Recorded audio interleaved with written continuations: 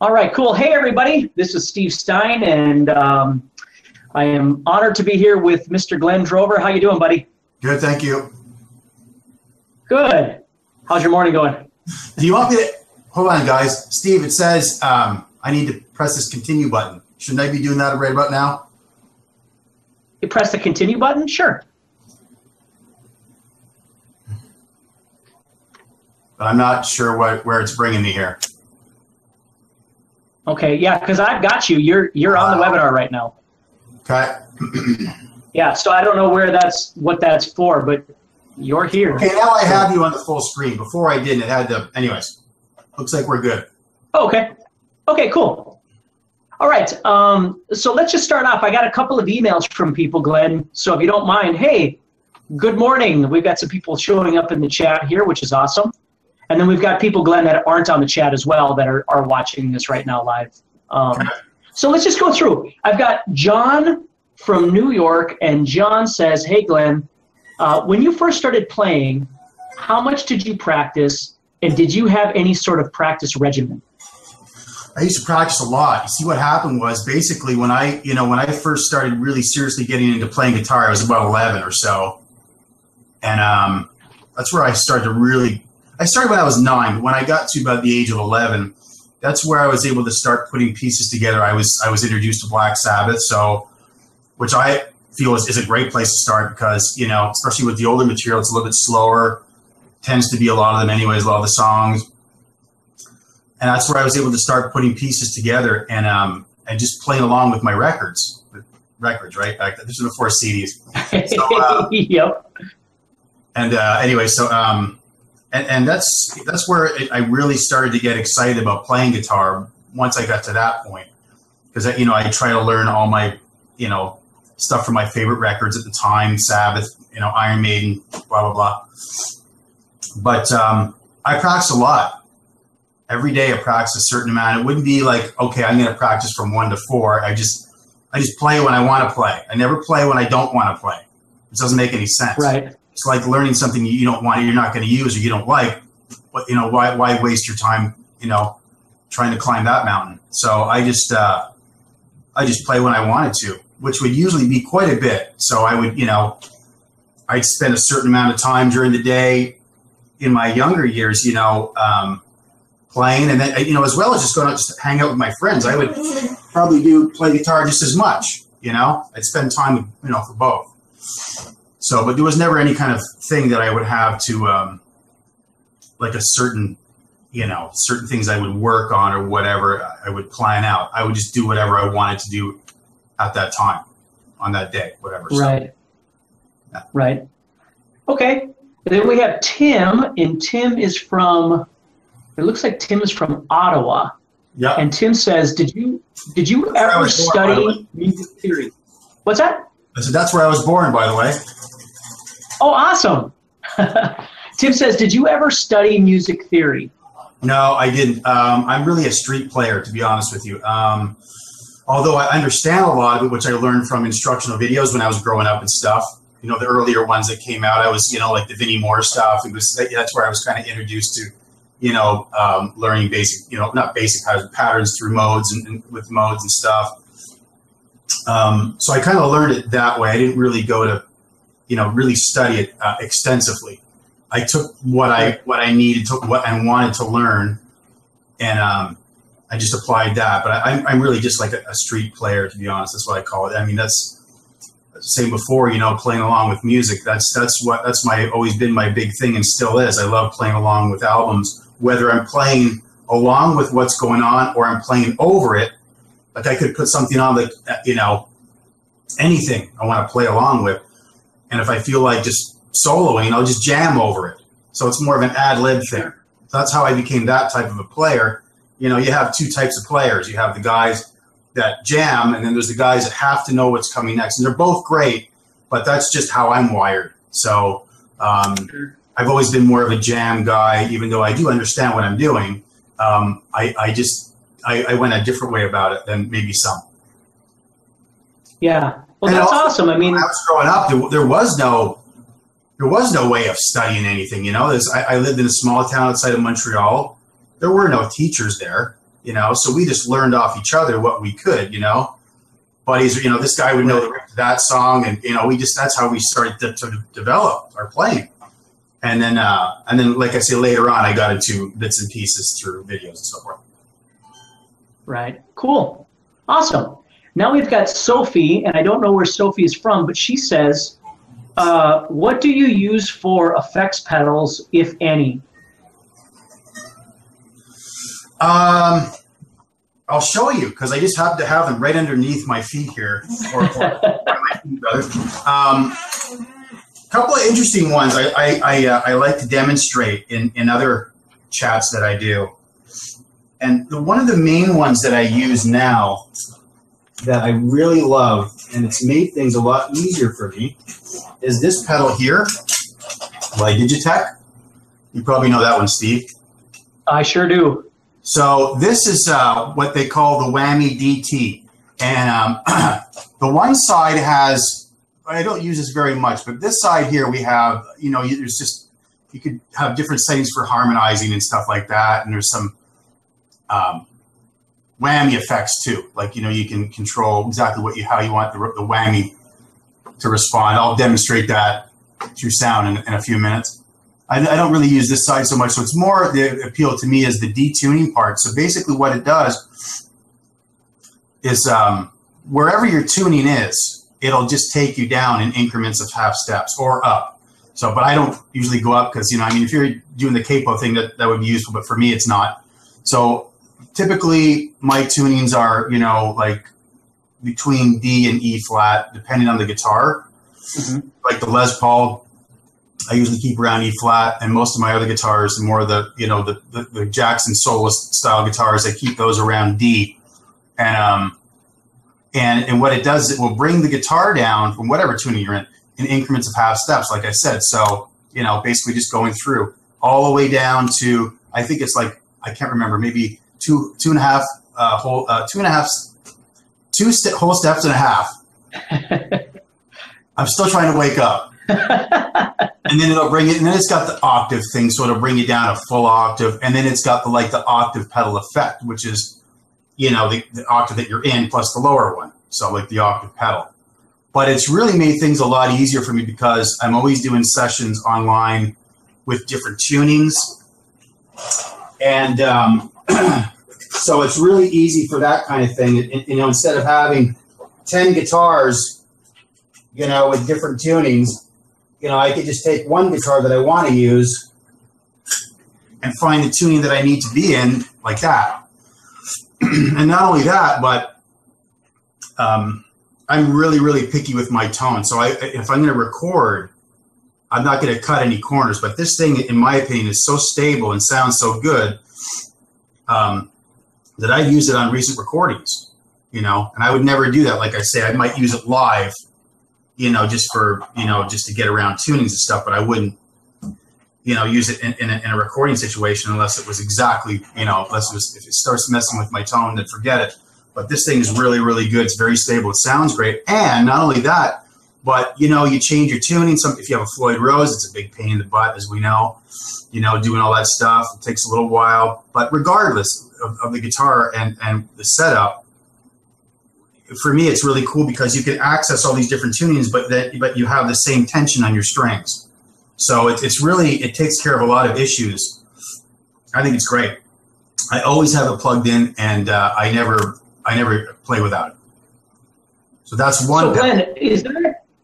Yeah, I was going to say you have another detuning or another pitch shifting pedal too that you use, don't you? Well, the one that's in the videos is the same thing, but just the compact version. So this is the one that I just happen to have here, but the other one, it's the same thing. It's just like, you know, the size of my overdrive pedal, which I'll get to in a minute. Right. So it's that size, you know, like the MXR distortion size pedal. And that has just the detuning portion of it. Whereas this one has, you can go lower or higher, and it's got the other side that I was talking about with the harmonizing stuff and the whammy effects. And it's also got chords. Do you find? Do you find, Glenn, that one seems to track better than the other, or do they seem to work? They all work pretty good. And I did quick A/Bs with them too. I've been working with Digitech for some time, and I also got. I was working with what's that company? The other Morpheus. That's the other company that does the drop pedal. And I don't find really any difference between it. I might prefer the Digitech a little bit more, although it's really I'm really having a hard time hearing the difference between that and the Morpheus. But my preference is the Digitech. So that's the one I'm going to recommend, you know. And but like I say, if I didn't have this one or the other or the compact version, and I had a choice, I'd probably just go with the compact version because I don't really use the rest of it. So it's kind of it's a big piece that, you know. I mean, for here in the studio, it's not a big deal, but you know, for live or something, if you're going to jam, it's obviously a lot easier to have something of this size, you know. And it just does the one thing, which is the detuning portion of it. So, but I'll demonstrate here for a second so you can hear what I'm talking about.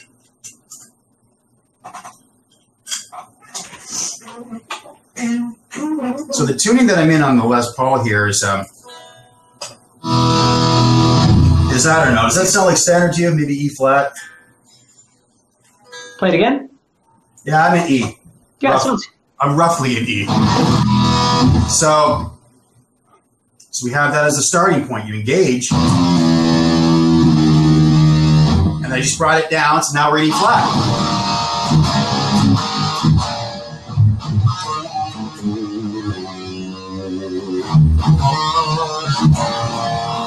We're down to D.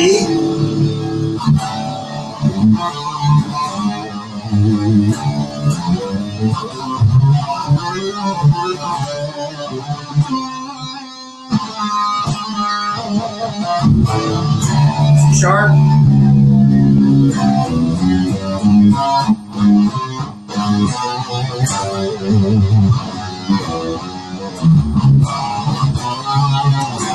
And so forth.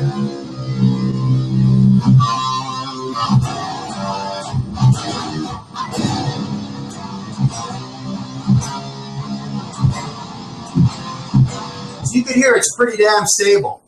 There's no warbling. Right. In the past, before these units, all the technologies with this kind of thing, the notes would warble and it would, you know, try to find try to stabilize itself. This one doesn't have any issues in that.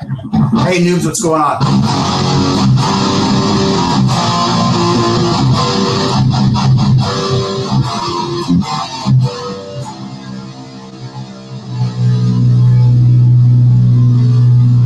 So I'll correct myself. Actually, it goes a little bit further. Below the tuning that you're in, it goes, let me count. 1 full step, 2 full steps. I'm controlling this with my foot. It's called multitasking.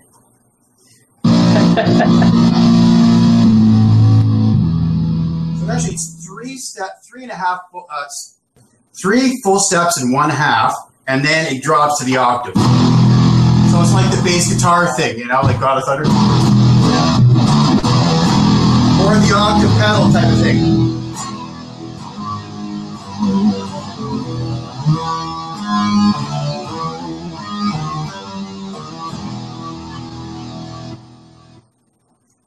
And then just quickly, the other side.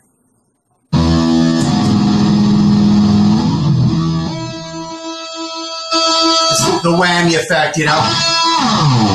So what I'm doing now is I'm ascending with the whammy pedal. We're going up, right? Obviously. Or you can go the other way, I believe, as well. Right?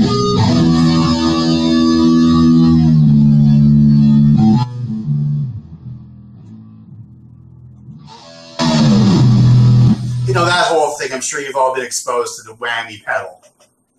So it's kind of an all-in-one thing, you know, the whammy pedal, the detuner, a couple of chorus effects, and the harmonizers. The harmonizers I'm not really, I don't use them that much because the pedal has to be plugged in a different way. It's a thing where if you plug it into the effects loop, you get the true effect of it. If you put it in the front, it's all kind of like all distorted sound. You know what I mean? So, yeah.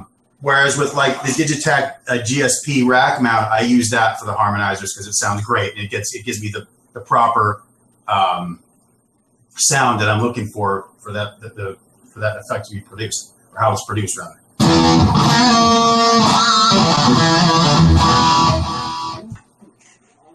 And that's awesome.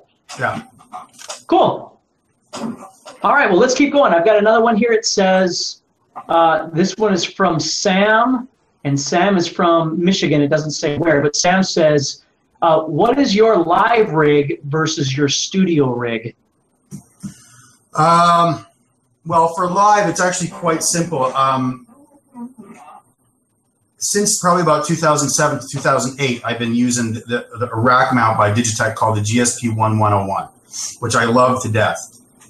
We went through, when I was in that band, I went through, many different preamps, like the Prophecy by Rocktron, Line 6 stuff, and for me, it's my favorite as far as all the newer processors that have come out. So I use that, and what I do is I just plug in straight in with the guitar, and out of the back of the unit, you go into the effects loop of your head, has to have one, and it's got to be tubed because if it's transistor, it doesn't sound the same with this particular combination. But you just go into the effects loop return, and that's it. So in with the guitar in the front, out into the effects loop return. So what that does is basically taking the head and turning it to more of a power amp, using the sounds and everything, the preamp, the Digitech as the tones that you're trying to achieve, and then using, taking the head and bypassing the preamp. That's pretty much what it is, right, Steve? Yep, that's right. And that's it. And, so there's not one specific head that I'll use or I have to use, as long as it's a good tube head, like, a good PV, Marshall, Randall, whatever. I've tried them all. I've been in different situations live, and it's pretty much always the same, as long as it's a good tube head. I tried. I was gonna one time I was doing a DVD, and there was a transistor head on stage, and it was completely just really just totally brittle and yucky sounding. So I discovered that day that it was completely necessary to have a tube head. And right. Cabinets, my preference are I like Randall's, Black Star, Marshall, but the speakers I like to use are the 75-watt Celestians, because they don't break up as much, so you get a tighter tone. So that's my preference. And then, of course, the detune pedal, which is, I wasn't using that in Megadeth. They weren't out at that time. And I don't think we would have used them anyways, because we're always in one tuning. So whether it was right. E, or now they're tuned to D, I believe. But when I was in the band, it was still standard tuning. And so we didn't fluctuate our tuning for any particular songs. So, and just an overdrive pedal, like I'm always trying different units, different overdrive pedals, and this is the one that I've been using for probably the last year or so, and I really like a lot, because it doesn't color my tone, it doesn't change it. It just gives me what I want without trying to change things that I've already developed with the preamp. And it's by Black Star, and it's called the LT Drive. And just real basic functions, as you can see, level, gain, and a tone.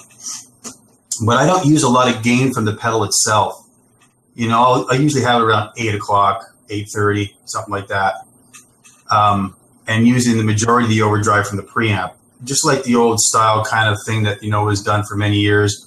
The Marshall and the Tube Screamer, usually a lot of people, or and some other people that I knew, you crank the gain, so you're getting the full gain, and the tone from the head, and just using the overdrive to kind of just smooth. Because, when I would try a Marshall, or I'd try to play like metal with a Marshall without an overdrive, it was always a little bit tough, I found, especially with the older heads, because there wasn't a ton of overdrive, and the bottom end was kind of loose, and, it just wasn't happening. But with the overdrive pedal, it tightens all that up. It gives you, the right amount of gain you're looking for. It gives you better response with the highs and the lows and the whole bit. Just smooths everything out. And for that kind of style of music, gives you more, it's easy to achieve that tone.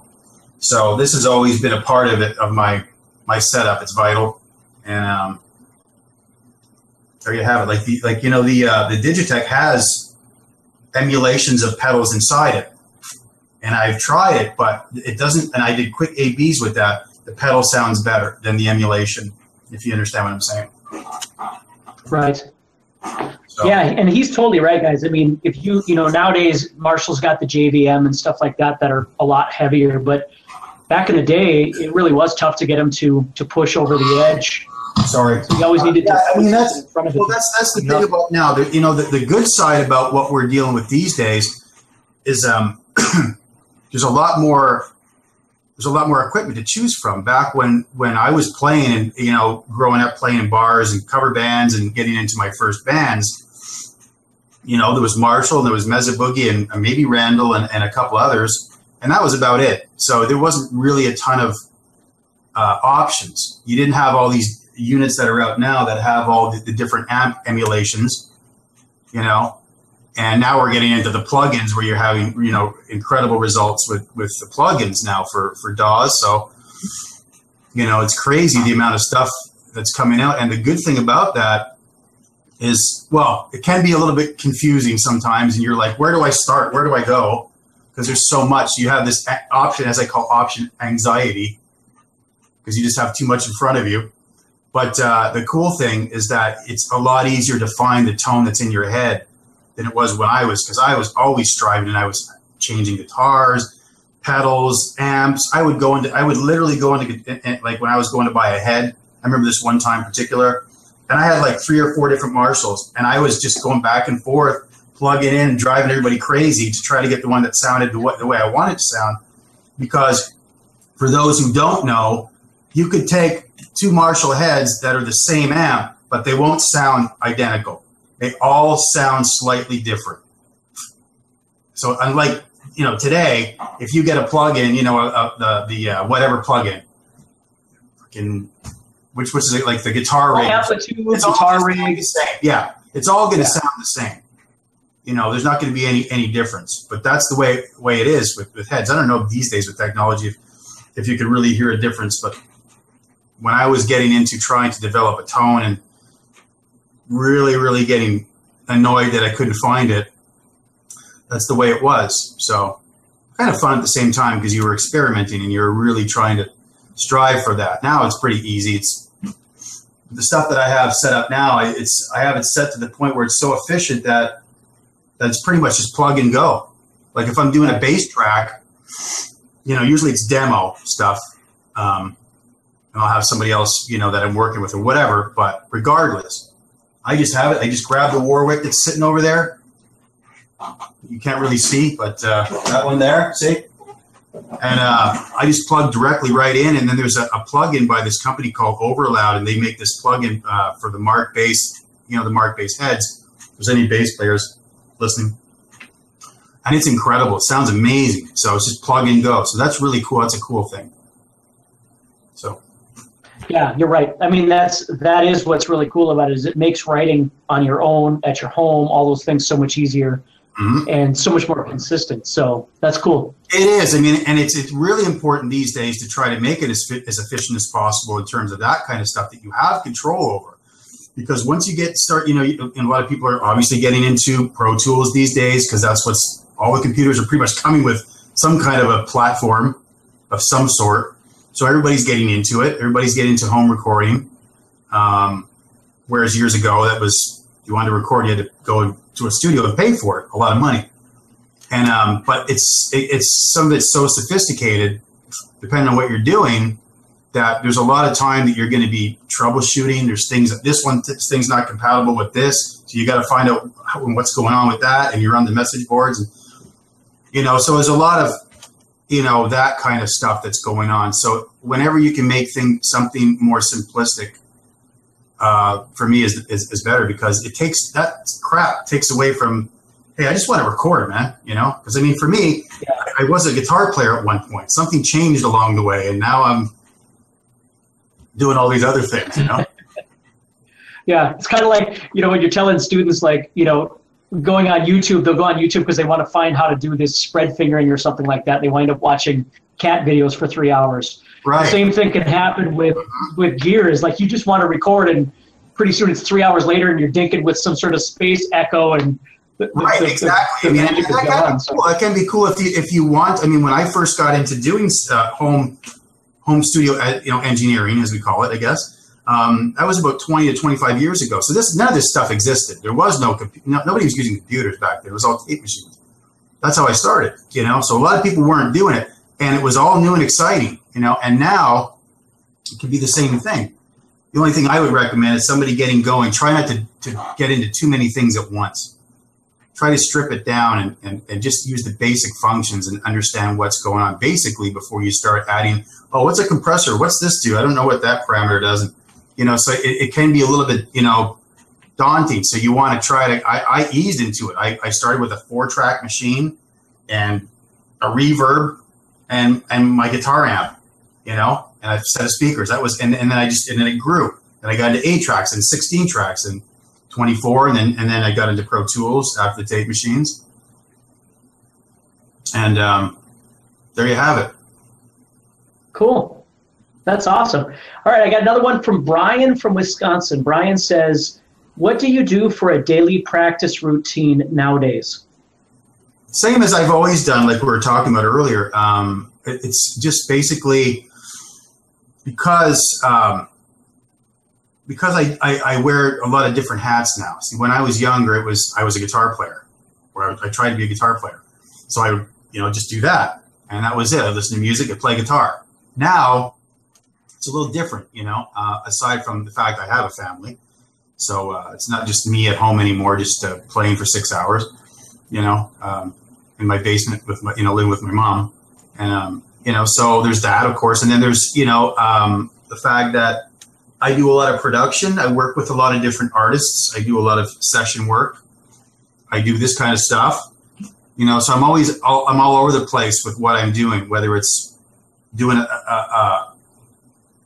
some session work for somebody, a solo spot, helping somebody with a mix or mastering, or helping somebody record their project. Because I do a lot of that stuff through Skype and sending files back and forth, because now that's the beauty of technology now, is that we can, before this, we would have to send tapes back and forth, so you're sending FedEx and you wait a week or two before buddy would, now we're doing stuff in minutes, which is crazy. So I'm able to do this whole interactive thing on through Skype, where, I have my student or somebody, my client that I'm working with, will be working on some of their music. They'll have a riff. I'll help them with that, and then we'll just start developing. Doing drums. I do a lot of the easy drummer stuff, so we can develop that, which sounds incredible. I'll get him to record a little guitar part, and then I'll do one, and then we'll just like somebody here. Like if me and Steve were in the same room, we're just, hey, let's record a song. Same kind of thing. So we're just getting together, and and just doing our parts.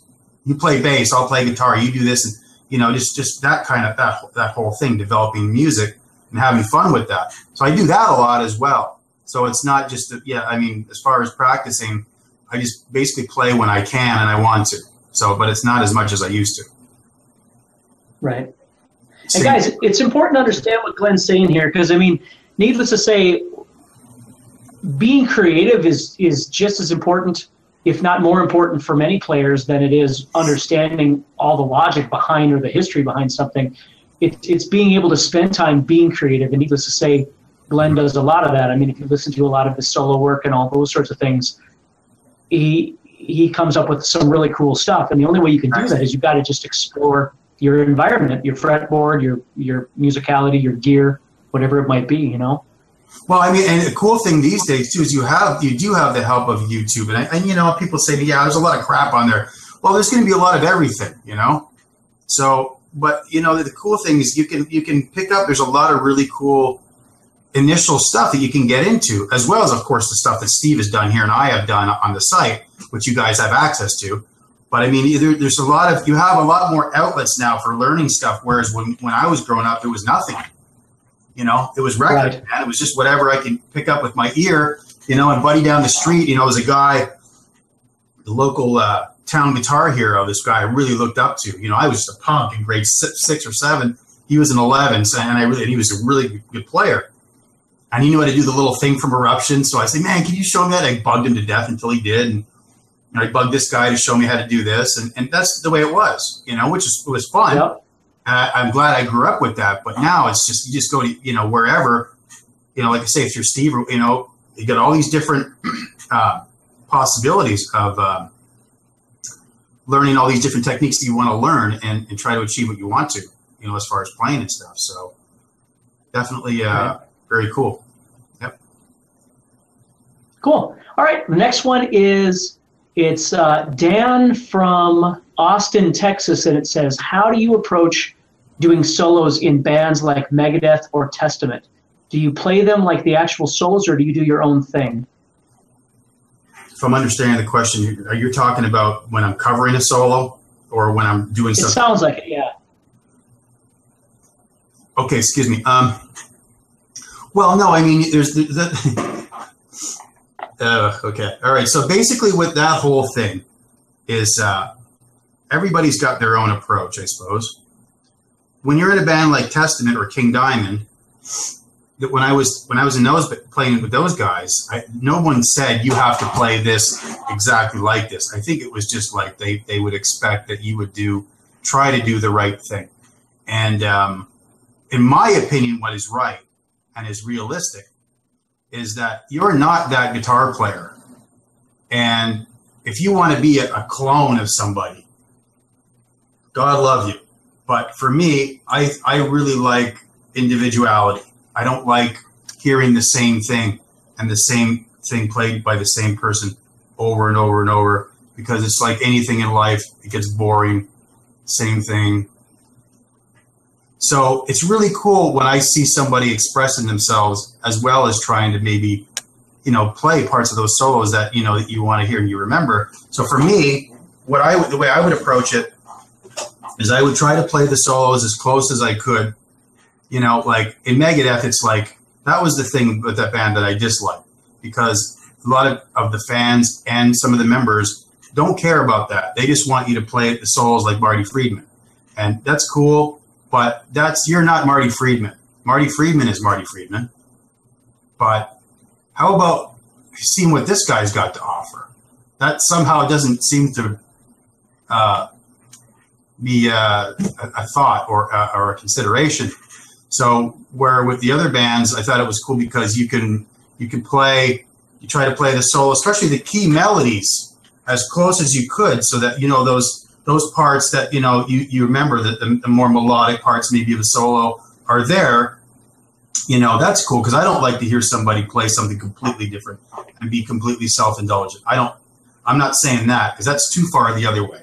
I would rather, for the perfect blend is to try to put your own stamp on something that already exists, because you have your own DNA, man. We all have our own thing. Some people, that's why you could tell a lot of guitar players by their vibrato, by the way they bend, their tone. Everybody has their own little thing. Not to say everybody's completely original, but there's a lot of players, like if you put them on, I'll be able to tell you who it is because of certain tones and the way they express themselves. Sure. But I would try to do that. Try to play solo, make it, close, but at the same time, have my own kind of feel in there as well. And that's what makes it more natural too. Because if you're trying to play something note for note and it's completely like trying to bring it down to like a mathematical equation, then you just sound like a robot. And who wants that? That's not a musical expression type of thing. And that was the thing that always frustrated me in that band, is that it was never considered, to like express yourself. It was considered that you're supposed to copy somebody. But then this guy says, yeah, and then the next guy says, yeah, you should, I don't dig that. That was one thing that made me unhappy, as a matter of fact. Right. Hey, I got to ask you on a personal level, how did you get hooked up with King Diamond? That was my first pro gig, if you want to say they called that. It was the early 90s. And by about 91 or 92, if you followed the band from the beginning like I did, which was around the mid-'80s, every album would have a different guitar player, except for Andy, who was the other guy that was always being replaced. So Sean's like, my brother Sean said, why don't you send him a video of you playing some of the songs? Because I was a freak of King Diamond, that stuff. when it's not, I got into Merciful Fate more so later, but when King Diamond came out, that really, once we got to Abigail and all, I was a hardcore fan. It was King Diamond and Fate's Warning. That was the only two bands I listened to, and around that time. And so I'm like, yeah, okay, I could send something, but you know, I was like, this is kind of weird because why would they look at someone across the pond? There's tons of guitar players there. They were located in Sweden and Denmark at that point. And but anyways, long story short, I made a video of me playing about 4 songs, maybe a Merciful Fate song or 2, and a guitar solo. And I just basically, it was just a video camera, just looking at me. I'm sitting on my bed in my bedroom and I'm playing along with the songs. I did a solo and I sent it. And they liked it. And I thought it was just kind of whatever, you know, I didn't think they were going to, you know, again, like I said before, there's all kinds of guitar players there. Why would they look at somebody way over where I live, which was Toronto at the time? So that's what happened. They liked the tape, and then we started talking. At that point, he did have a replacement for the guy that was gone at that point when I sent, or the guy that left previous when I sent the videotape. And but cutting it down short, he said, you know, I talked to King, and he said, we really like the tape, and you know, if something comes available, we'll let you know because we, you know, it sounds like you could be a good fit, style-wise. Right. And so we remained in contact for years, and then one day he called me. It was like 1997 or something. And I was working for an airline. No, I wasn't a pilot, but I was working for an airline, and I didn't have enough seniority in this particular company, so a bunch of us were laid off, and that was the last job I ever actually had. And then everything since then has been music. So ever since I got the King job, it's all been music. Wow, that's awesome. Cool. All right. Well, Trev's got a question here on the chat. It says, do you prefer being wired or wireless? And if wireless, what rig do you use? I would prefer being wireless. I mean, I have a little bit of the Ace Frehley disease, so I'm a little klutzy, you know. It looks like I've had a few drinks, but sometimes I haven't. Anyway, so wireless is always a good thing, and obviously it's nice to get rid of, and you know, get rid of some of the just excess crap that's on stage, which makes things easier, so you're not tripping over anything. You know, but I'm not really a big authority with what's going on right now these days. There's a lot of new things that are out that I'm sure that are just mind blowing. But the one that is this one plugged in?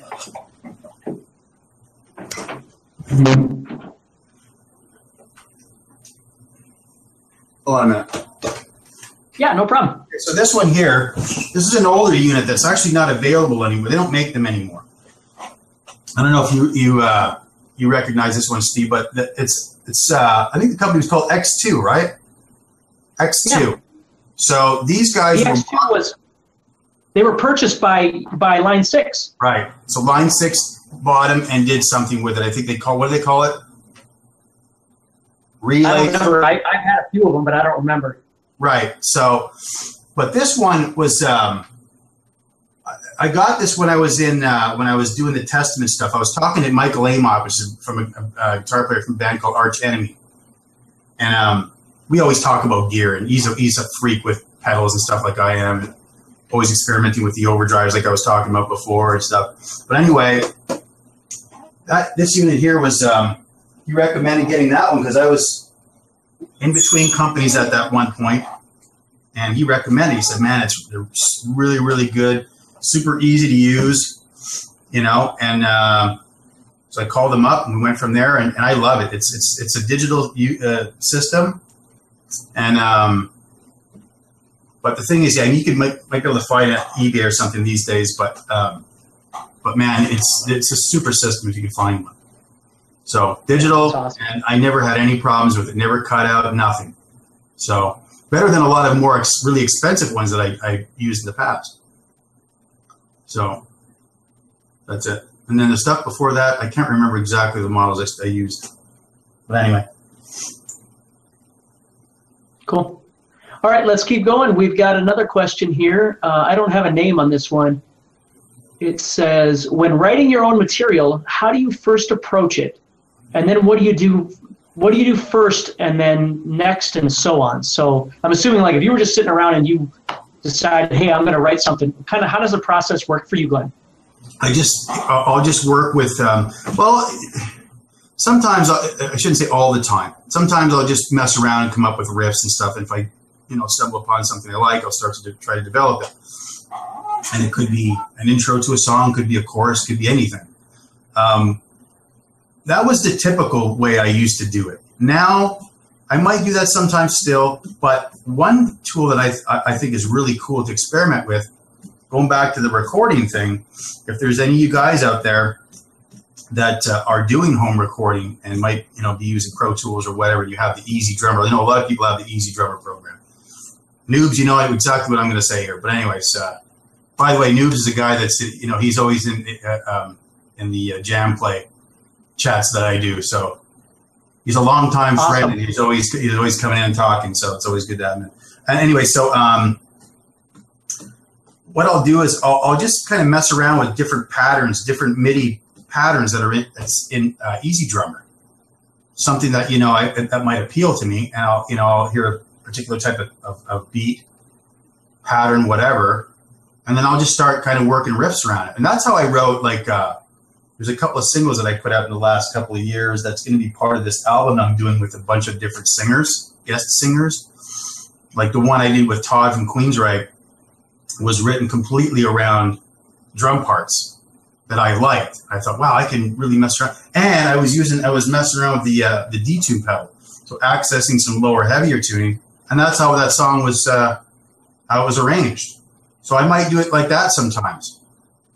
But there's a lot of different possibilities. If it's instrumental, it's a little bit different, because then you've got to consider, if you're writing an instrumental, is there going to be melody lines? Is there not? Is it, if it's vocals, then, then it's that thing. So it all depends on what you're going for.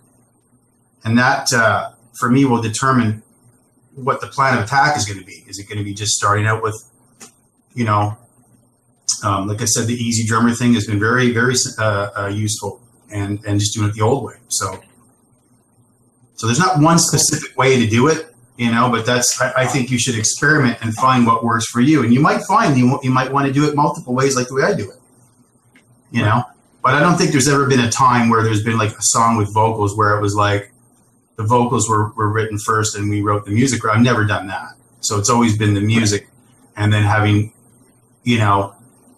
trying to marry, lyrics to that and melodies. And if it works, great. If it doesn't, then you just trash it and try again or whatever. And that's certainly happened. But thankfully, more than not, we haven't had too many of those problems where we were unhappy with something, putting something together. Whether all right, I've got a question for you, Glenn. Oh, sorry, go ahead. Yep. Oh no, just from a personal level, if you were to take the personalities of the people that you've played with and you were going to throw that aside, if you could, who are some people that you've written with that you really either admire the way that they write, or you're very compatible with the way that they write? Besides your brother, obviously. Yeah, well, that's an obvious one. We've been doing that forever, so that was obviously. Right. Well, with Dave, it was cool. I mean, I didn't really do. There were things that I wrote that didn't make it on the album. There was stuff, a part of one song that I did. I worked the album I did with them. One of the songs I did a part, like the middle section or something, and that was fun. It was something that was created actually close to the end of the album being recorded. It was a song that we added as a bonus because we felt that we didn't have enough material. So we were in England at Andy Sleep's studio, and it was just the three of us, and me and Andy and Dave were messing around, and I came up with something. He said, "Yeah, that's cool," And I remember one night we're all supposed to go to dinner. I said, "Man, just let me. I'm going to stay here. I want to work on this." And I came up with the clean part and the theme, the guitar melodies that went on top of that. And so by the time they came back, I had something developed, and then we went and laid it down. But the initial ideas are just working on stuff together. Me and Dave would do that on stage and sound checks. We do it backstage. So it could have went further if I would have stayed in the band, but I didn't. So but that was good. With King, I didn't write anything, so there was no collaboration there of that. I was only on the one album, so I don't really have a whole lot of experience with other people. Aside from Sean, Dave a little bit. And then some of the, like I was mentioning before, Todd from Queensryche, working on that song, and stuff like that. Right, right. So. Noobs is saying, does Glenn ever play extended range guitars? What? It says, does Glenn ever play extended range guitars? What the hell is that? Okay, what do you mean by that? Totally over my head. That went right over my head. Still too early. I'm not sure if you mean more strings or if you mean more frets or you might be joking. You might be joking. Okay, because we're not sure. I got another one here. This is the last one I got, buddy. It says, what was your favorite band you ever played with and why? I don't know if I have a favorite because they were all they all had their own unique situation, even though the music with some of the bands was somewhat similar. Like, say, if you were going to, I guess, compare Testament to Megadeth, Testament's a little heavier, yes, but they still come from the same kind of idea, and even King to a certain point. But it was all, it was very unique, all those situations. I think the one that I probably had, it's hard to say. I was going to say the most fun, probably Testament, but then I had a lot of fun in King too. But if I had to pick one, the most fun in the people that I working with, the group of people I was working with, and just the whole vibe and everything that went down, I'd have to pick Testament. Even though my brother was in Megadeth, I'd still have to say it was my most. That was, and really, I wasn't even really, to be honest with you, I was just doing a lot of fill-in work for Alex when he was doing TSO in his jazz band. So I didn't play on any of the albums, but and there's still that possibility of playing and doing more work with them, but because we still talk and we talk about it, but as far as just being in one of these bands and playing and doing all that stuff, playing live, whatever, that was the most fun. Because I like playing live a lot more than being in the studio. So being in the studio is cool, but after a while it gets kind of on my nerves. So right. Cool. Well, awesome. It looks like Noob said 7, 8, or 9 string guitars. Do you play any of those? Okay, that's what I thought, but I wasn't going to say because I didn't want to feel stupid if I was wrong. No, I tried the 7 and I didn't like it. I just couldn't. 6 is confusing enough for me, so I just stick with that. and going beyond that, forget it. It's cool. Yeah. It's really cool stuff. But for me, I'm more into, I'm very kind of narrow-minded, I guess, to a point. I like the Les Paul style guitars, and I like the, that one over there, those shape guitars. And that's about it. I never got into any of the funky shapes and anything more than 6 strings. I tried it. I experimented with a couple guitars that I had. At the end of the day, I didn't work out. Just didn't like it. So I don't like the response of the E string open too on a 7 string. It's got a different response. It's a little bit more dull sounding, and it just doesn't have the brightness and the growl that you can achieve with a 6 string. So that's one thing as well I don't like. Right. So I'm good with 6 and my detune pedal. I'll make it sound like a 7 string, no problem. You'll never know the difference. That's awesome. Cool. Well, guys, everybody, thank you so much for being on this call with Glen. Glen, thank you so much for taking time out of your day to hang out with us. Yeah, no problem, man. Yeah, and so we'll talk soon, Glen. And everybody have a great day and keep on practicing. And yeah, exactly. Yep. We'll be back in a couple of weeks. Thanks, everybody. Yeah, thanks, everybody. Take care. See ya.